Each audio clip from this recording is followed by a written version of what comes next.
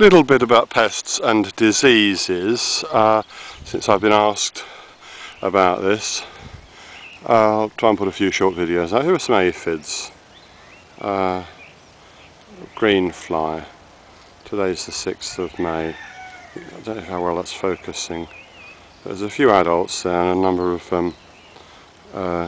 green insects. They basically suck the sap out of the leaves.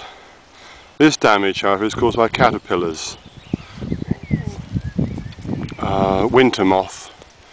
Nowhere near as big a problem as it used to be since we started spraying.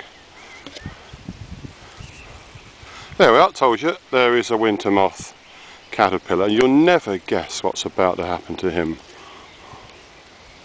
Squish.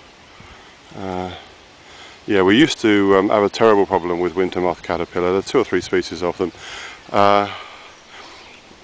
You can control them to some extent with grease banding. I'll put a bit more in the text about that, and if anyone's got any good ideas about pest control, any useful web references, please feel free to put them up. This isn't, me being a great expert, it's trying to be a bit cooperative maybe.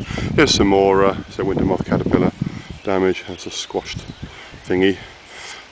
We haven't got anywhere near the amount of damage that we used to have from these beasties because we use insecticide. And I can tell you, before we used to use insecticide, we used to have absolutely terrible damage from these.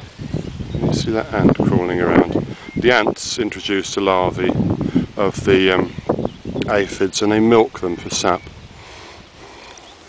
There's some more aphids. There are basically 2 approaches really to aphids. One is you can kill them with insecticide, and the other is you can let nature achieve a natural balance. And there's a lot to be said for doing that. There are a number of